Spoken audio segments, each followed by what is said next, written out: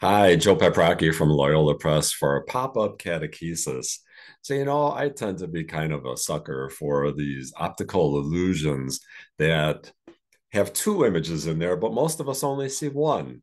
This is an image that actually contains an image of two women, a young woman and an older woman. Some people only see a young lady, others see the older woman.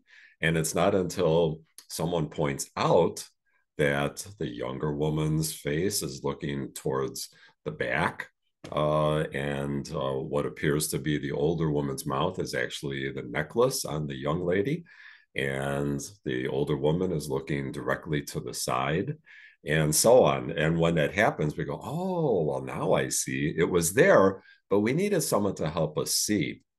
I really think that's what Jesus does in all of his ministry, but certainly in the Sermon on the Mount, especially in the Beatitudes, where Jesus is really telling us don't be fooled.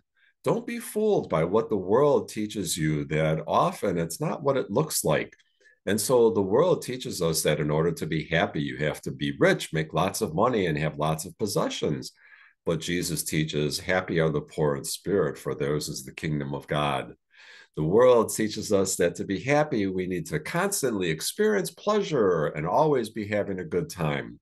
Jesus says, happy are those who mourn, for they shall be comforted. The world says to be happy, we need to be powerful, strong, and always making sure that your voice is the loudest. Jesus says, happy are the meek, for they shall inherit the earth. To be happy, the world says we have to look out for yourself, climb over others to get to the top, grab for all you can. Jesus says, happy are those who hunger and thirst for righteousness, for they shall be satisfied. The world says to be happy, you need to be ruthless, take no prisoners, win at all costs, never back down. Jesus says, happy are the merciful, for they shall obtain mercy. The world says to be happy, you have to cut corners, bend the rules, fulfill your every desire, be selfish. Jesus says, happy are the pure of heart, for they shall see God. The world says that to be happy, you have to fight to get what you want, divide and conquer, defeat others.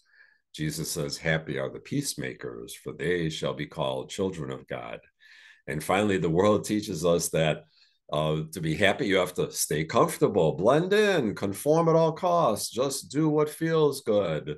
But Jesus teaches, happy are they who are persecuted for the sake of righteousness, for theirs is the kingdom of heaven. Jesus really does turn the world upside down.